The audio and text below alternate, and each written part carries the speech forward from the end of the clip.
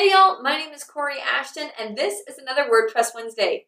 You have found a YouTube channel dedicated to all things WordPress, and today we're specifically going to be looking at your conversion strategy. I want to share two quick tips that hopefully will help boost the conversion on your website. Let's get to it.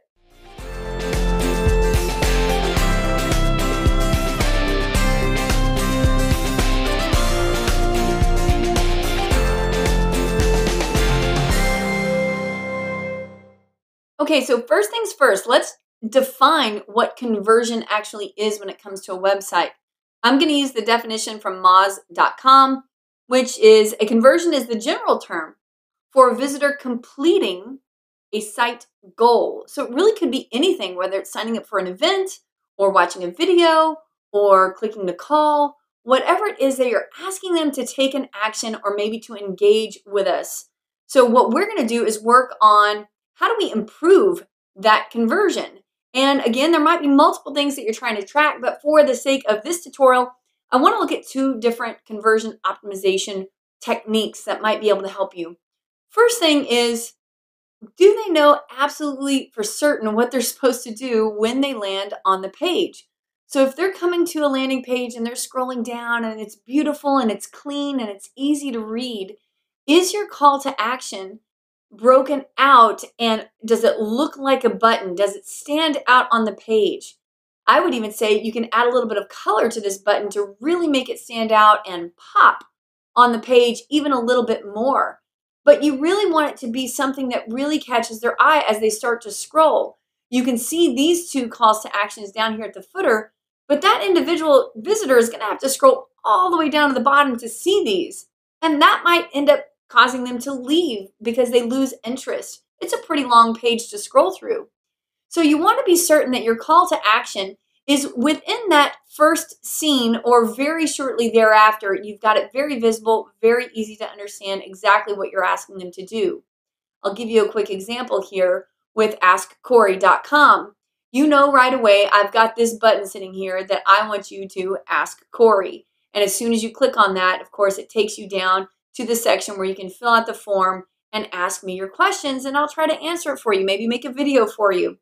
But this button right here looks like a button, and it's got that bright pop of orange that really catches your attention.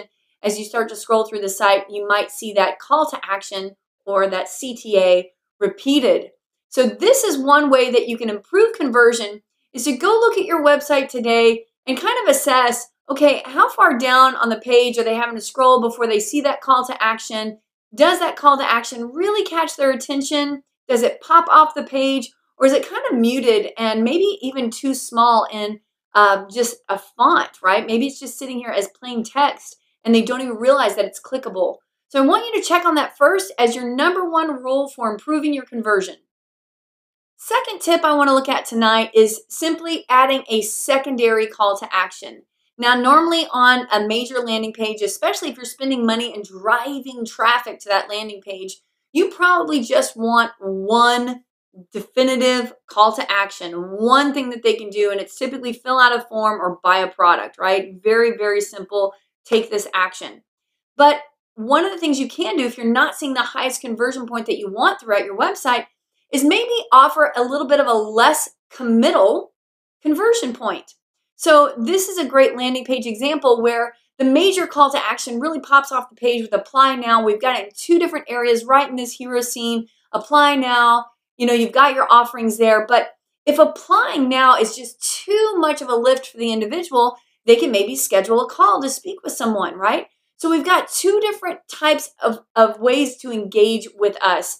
And when you add a secondary, maybe a little bit less committal or a different way of communicating, you'll start to understand more what your consumer is looking for and what they would like to do in communicating with you.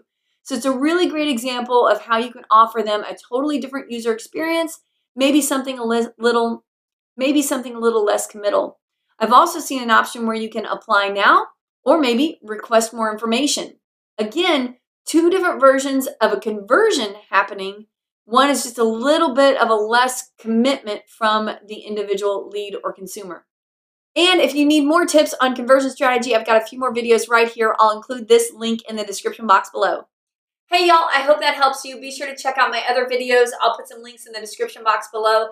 Be sure to like and subscribe because I have an entire channel here dedicated to all things digital marketing. If you're looking for tips on search engine optimization or WordPress specifically, or how to even be a freelancer, I have all sorts of really cool tips and resources here in the channel, over 400 videos totally for free.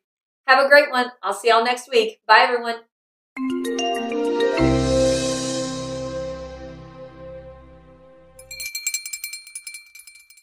So this is what happens when your 7-year-old decides to do your hair for you. Yeah, he styled me for this video. So just wanted y'all to see. This is what it could look like if I had a professional doing my hair each time for the videos. Did you do this to my hair? Yes. What do you think about it? Good. Or a hot mess. What do you think?